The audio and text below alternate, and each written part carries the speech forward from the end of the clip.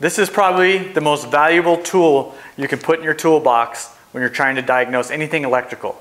And I'm going to show you how to use this sucker. They're only about 15 bucks. Every toolbox should have one. This is going to be a multi-part series. By the end of this series, you'll be an expert on these little $15 cheapo multimeters. You're going to learn how to test your battery, load test your battery, test the charging system, test any component against the manual's specs, and we can test our stator.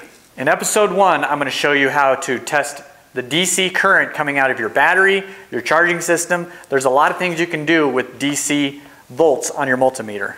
This is probably the most common one that you'll find off the shelf at any auto parts store, Harbor Freight, any of those places.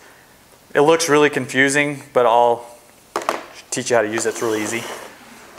Or you have these little bit more fancy ones.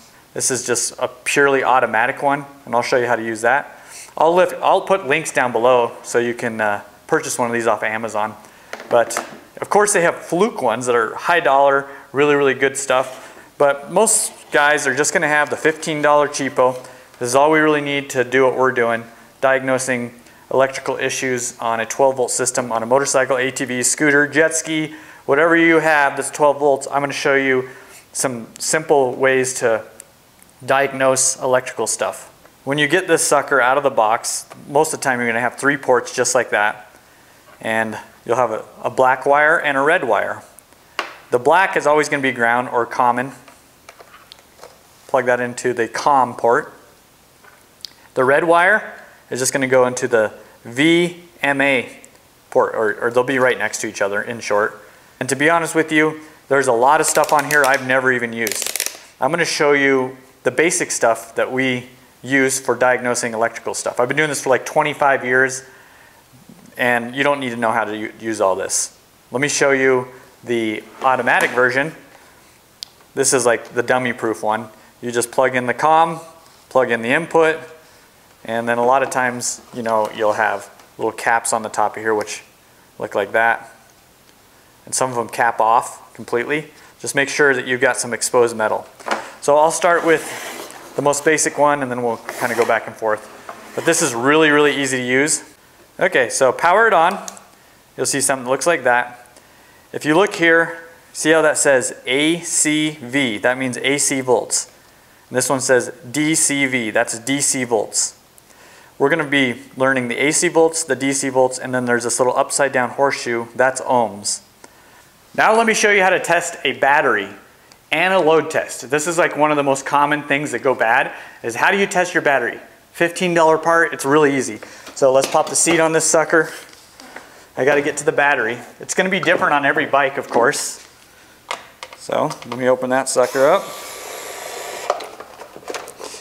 By the way, if you have one of these, you can also test your battery. This is a trickle charger port, but I'm not going to show it that way because I want to show what most people are going to see. So here's a battery, always going to look different on other bikes. We have these little alligator clips. These are nice for diagnosing issues. Not a must, it just makes it hands-free. Okay, on the multimeter, we want to go to DC volts 20, or the lowest number. You don't want to go any lower than 12 volts, but you want to be above 12 volts. So in this situation, it's 20. Okay, so I just have it chilling like that. I'm going to take this negative right here and touch it to the negative of the battery, which negative on a battery is either green or black on a 12 volt system. Okay, clip that on there. Now I'm going to clip this one.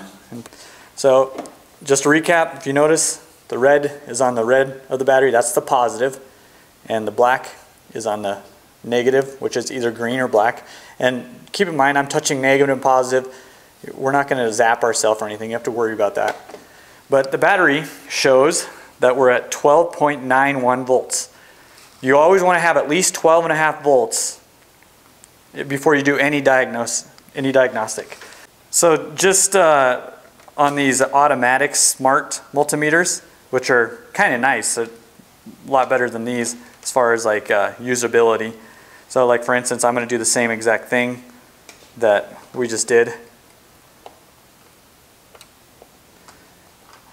So we have 12.62. There's a discrepancy between the two gauges. These are cheap gauges, guys. This isn't like a We're just getting a general rule. But I just wanted to show you, like, it automatically notices on these smart multimeters.